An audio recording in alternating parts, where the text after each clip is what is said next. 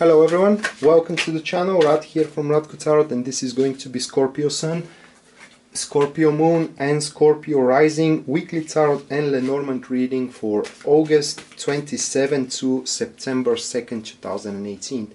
Now before we go to the tarot reading, guys, in case you do want a personal reading with me, everything you need to know about it, which is literally only my website, is written down there in the description of this video. And as well, we are running here a summer's end sale, which adds 10 minutes on the top of the 30 minutes service. So if you do want an extra time, you go for the 30-minute service straight away. So that being said, we are going now to the tarot reading, and one second, we do have 3, so we're gonna take one more because we do have 4 cards for it. So these are the positions of the tarot reading here. Now the first position does represents the topic of your week, and then we do have the second position that says the core of the situation. Third position falls as the difficulties or the predicaments you have to face and you have to cope with for the duration of this week, and the last one is about the guidance that you should follow here. Now let's see what we do got. Now this will be the 5 of Swords, so it does look like that this week is not going to be easy on us Scorpios, because the 5 of Swords as a topic points to the hostility from the people around us, hostility from the people that we work with, all right, and that we are trying to engage as well, and especially with those with which we do have a certain poignant history. Now this card, when it comes as a topic, it is very possible that someone will try to blame us about something, or someone is going to try to make us guilty, you know, to seemingly guilty. And that's why it's very important that one Scorpio is very aware of what their limitations were back in the time and what limitations that they do have right now. So one Scorpio does not surpass themselves and does not kind of lose a sense of self-righteousness and a sense of justice as well, because for the most of us it does look like that this is not going to be a fair treatment. And then, as this is a general for Scorpio, for some of us it could be a fair treatment, and that will be displayed here in the second card, which is the Chariot card. So it's going to be a very how can I place it? This is a cry for one being forlorn, in the sense of that the core of the situation here points that we were very irrational or kind of like very hasty when it came to an execution of that particular enterprise. This looks like a karma payback, or kind of like the one needs to face the consequences of their previous actions. And I immediately know what this is all about. For me at least, I will tell you. It is because, you know, I had a championship to watch and I am late on my usual production, and now I have to catch up with it, and I know my limitations. You know, I already had a pretty kind of like tense conversation with my manager, with my team, etc, etc, but and I am trying to do everything I can to get back on track here, and I will get back on track. But for me is this, you know, that this week it will play a role for me as a catch-up. And I know that there will be someone here breathing on my neck, and I know who that one is, but that is a good thing at least. But for you, that could be a very different manifestation here, because the Chariot card, especially when it comes to romance, especially when it comes to, you know, dealing with people who has a emotional connection with you, these couple of card points that probably you chose one over another, or you did something for your own personal well-being, not taking under consideration that deeply hurted as someone who truly counted on you. And that week, you Scorpio will have to suffer the consequences. Not necessarily bad though. Now it will depend how emotionally connected you are with that guy or with that girl, because this guy or a girl could be very much emotionally connected with you, but that doesn't mean that you are with them, right? So the Chariot card here points that you made a jump without taking these people or these situations under consideration, because probably at that time they did not concern you at all. And yet again, you have to be prepared for some mental cruelty here from these people, as they will try to make you feel guilty, and you have to, kind of figuratively spoken, dress yourself very, very warm for the next week.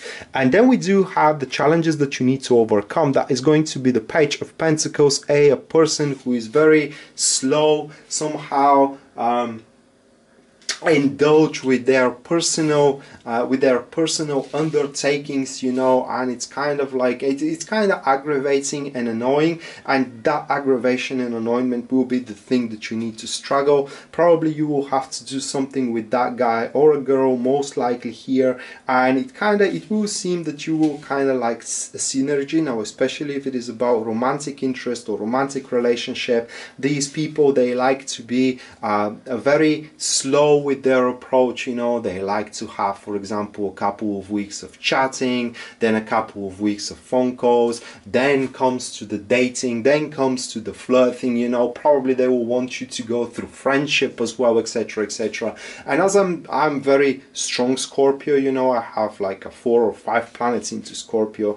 I know that I don't have time for these things, you know. So that will be the challenge here, being aggravated by that person unwilling to catch up with you, because they rather want to have things traditional way, or that they you know, they first wants to attend to 100% to the very minor detail of the situation before they can actually make a move. So they want to have a 100% warranty, which we all know that this cannot be achieved in these days, guys. I mean, you cannot be 100% certain that something is gonna happen with a 100% success around the way. Very important as well with the Page of Pentacles, this is one of the key meanings here, is that the challenge could be that you need to keep your possessions safe for the duration of the week. I'm not talking about robbery, but I'm talking about leak here, that you may find yourself spending more resources than you have to. Alright, so be very calculative as well, spending your resources, especially when we do have the Five of Swords. As we said, you have to be very aware of your capabilities and your limitations. You don't want to surpass yourself in any kind of case, with money, you know, with attention as well, with with personal capabilities. So you have to be very mediocre when it comes to the week. You know, you go to work and you do work what you are supposed to do, rather than to just try to shine there and resolve any kind of issues, even if it is not your business, you know. And same thing goes for your relationship. The one who is mediocre for the duration of the week is the one who is going to be able to move through in between the drops, should I say it that way. And then we do have the last card here, Scorpios, which points to the guidance. And the guidance, it is very superficial here, or rather like it is very abstract, should I say. Because the Moon card, first of all, tells you that we need, or tells us that we need to believe that that particular hostility and that particular kind of like actions we took in the past, you know, they did had their meaning, and they were kind of necessary. It is just that particular hint for the necessity of those actions will be uncovered further into the future. So with that card, we should not feel ourselves obliged to explain ourselves or to feel ourselves guilty. Now, just on the contrary here, as an intentions and as the action especially, the Moon card asks us for in that particular week to try to combine our imagination with our creativity and with our wisdom as well, and that will give us the insight we need, you know, why this is happening and how we can, for example, you know, how we can reach a humbleness and peace with ourselves, with the situation, with our partner, you know, with that person here which is feeling betrayed from us, and while we did not do that with intentions to betray that person, you know.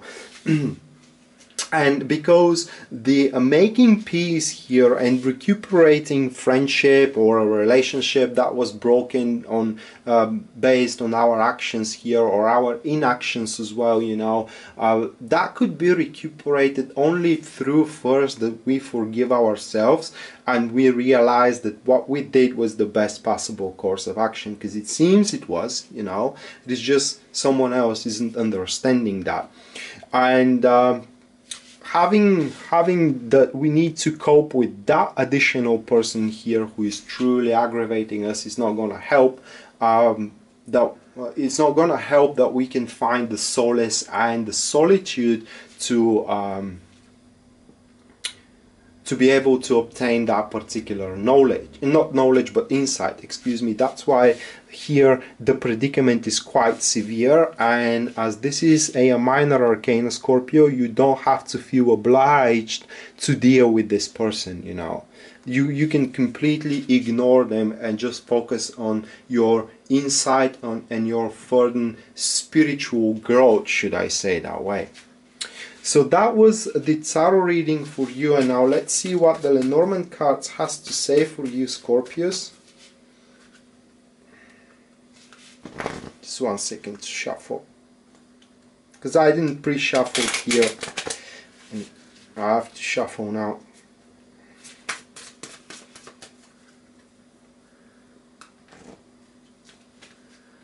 Alright, so we do have the Sun, which kind of says success in a great amount of luck. Then we do have the Side, and then we do have the Ring. So that is quite peculiar, because our great success and amount of luck is going to sap and destroy a certain partnership. So we can see here in the Lenormand reading that these attacks here, blames, judgments, and etc., will be not because we betrayed that person, but because we did it first. Alright, and we end up on the upper hand while they wanted to be on our spot right now. So we do have, after all, here with the Lenormand card, it doesn't look like that you will be able to mend and recuperate that friendship or relationship, but the situation were either you or them. This is what the Lenormand card says here. And whatever friendship, relationship, communication, or partnership it is ending for you for the duration of this week, you need to know that that is the very best possible scenario for you, even if it may not seem that way, because sometimes the side here represents pain. It represents, you know, a very forceful ending that kind of leaves us empty within. But the Sun card points here that this is for our greater good. You know, this happens out of a vast amounts of luck. Otherwise, you know, we value that friendship and relationship, and we wouldn't kind of being determined to do it on ourselves, but that kind of ends thankfully to our luck and to our success in our life. That doesn't mean that we are successful into our career or relationship, but our success could be leaning to the peacefulness that we do have, because, you know, I'm giving myself as an example, because, you know, I'm a Scorpio here and I'm not rich person. I'm not loved, you know, but I am happy and I consider myself successful because I have established my life to be peaceful, and it is what I want from this life. I like peace, I want peace, and I want freedom, you know, and it is what I got. So basically I consider myself successful, and with these cards I can see that someone else wants that for themselves, someone that was familiar to me from the past, and that they envy me for that, and that they will confront me for it in this week and will try to feel me bad about it. So with that being said, Scorpios, this was your weekly Tarot and Lenormand reading for August 27 to September 2nd, 2018. I hope you enjoyed it and you liked it, and in case you're interested in a private reading with me again, everything you need to know is my website. It is written down there in below in the description of this video. And don't forget about the summer end sale, which adds 10 minutes on the top of the 30-minute sale upon the 30-minute service. So that being said, I wish you best of luck in the week that it is yet to come, and see you next time. Until then, bye.